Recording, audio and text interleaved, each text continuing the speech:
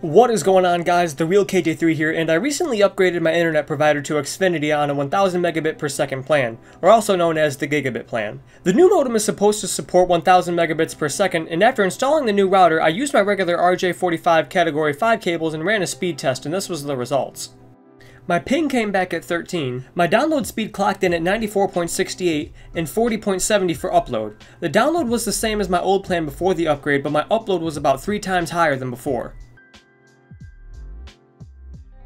I wasn't about to settle for only 10% of the speed I'm paying for, so I hopped over to Amazon and picked up their Amazon Basics Category 6 cable. It was only $9 after tax, and with the free shipping, if it was a bust, at least it was cheap.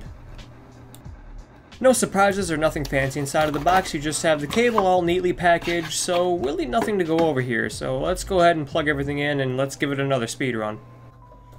Out with the old, and in with the new.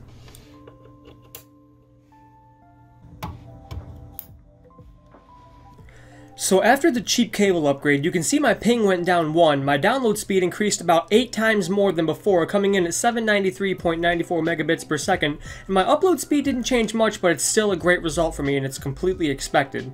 For a cable upgrade that only costed under $10, I think this is very much recommended to those who are looking to see the difference between a Cat5 cable and a Cat6 cable. Now this is specifically for 1 gigabit or over plans, because I don't think it'd be that big of a change if you had anything less, but I mean, hey, it's always good to experiment, so go ahead and pick one up and give it a shot, because you just might be surprised with the results you get.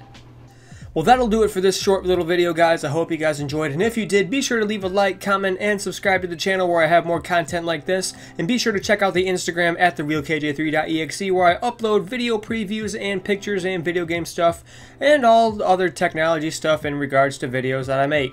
Once again, I hope you guys enjoyed, and I'll catch you guys in the next video. Peace out.